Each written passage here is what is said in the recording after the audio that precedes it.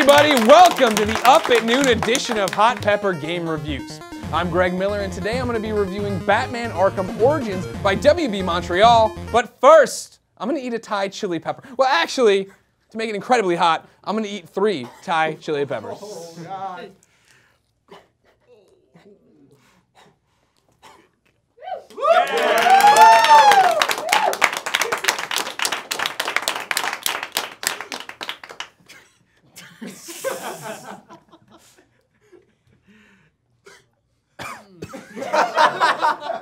So Batman Arkham Origins.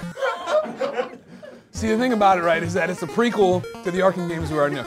Of course, it being Batman Arkham Asylum and Batman Arkham City.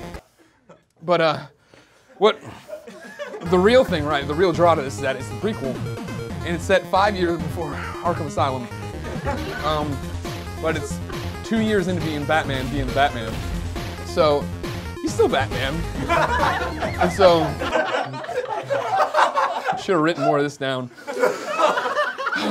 So finally, Black Mask and stuff. He's all like, "Whoa, Batman, no more. I've had enough of you." So he decides he's gonna hire 8 assassins. But he brings him in and says he got a bounty of $50 million. It's getting hotter. $50 million on the bounty on Batman, on Bat's head. One night to kill the Batman, and they choose to kill him. They choose to kill him on Christmas Eve.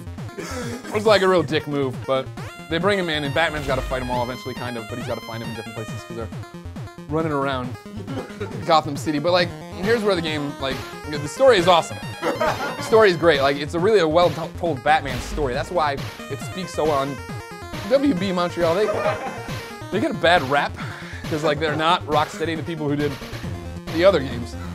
But they do a good job here doing a Batman story. It's a really good Batman story. So the story is top notch, and that's why like you should care about Batman Arkham Origins. But then you get to gameplay, right? Now the gameplay is not as tight as the Rocksteady games. That's one of the problems, right? For some reason, reversing is harder to do. You're getting hit more times. They introduce a couple of new like types to fight in like the brawl. You saw the thugs, right? They're still wearing masks and being stupid. But there's a lot of spit in my mouth. But like just in general, not as tight, and then, you know, it's whatever. But when you talk about what makes the Batman Arkham Origins gameplay really good, right? It's the boss fights. The boss fights are really, really cool. And anybody who says they aren't cool, they don't know these characters, they suck. You gotta talk about Deathstroke right away, right? Deathstroke is finally, Deathstroke's finally the Bat, no. Deathstroke.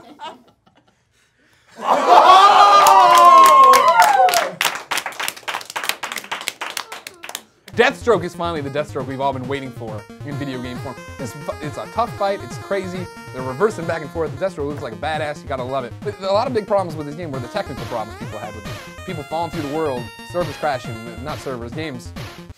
A lot of spit in my mouth, there's crashing. But, you know, it wasn't that, I didn't have the technical problems, so I don't have that big of a problem with it. And then they also had multiplayer in there, which you're like, all right, cool, I didn't play it. Who the f wants to play a Batman game for multiplayer? Not me, not Greg Miller. So, yeah, I think that covers all of Batman Arkham Origins. Hot Pepper Gaming gives this game 4 out of 5 hot peppers, and we give the Thai chili motherfuckers 5 out of 5 hot peppers.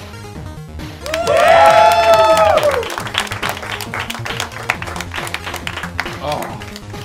Make sure to like, favorite, comment, and subscribe to Hot Pepper Gaming, and then check out Up at Noon every Monday on IGN after subscribing to my personal channel, Game Over Greggy. Until next time, I'm going back to bed after I drink this gallon of milk. Yeah!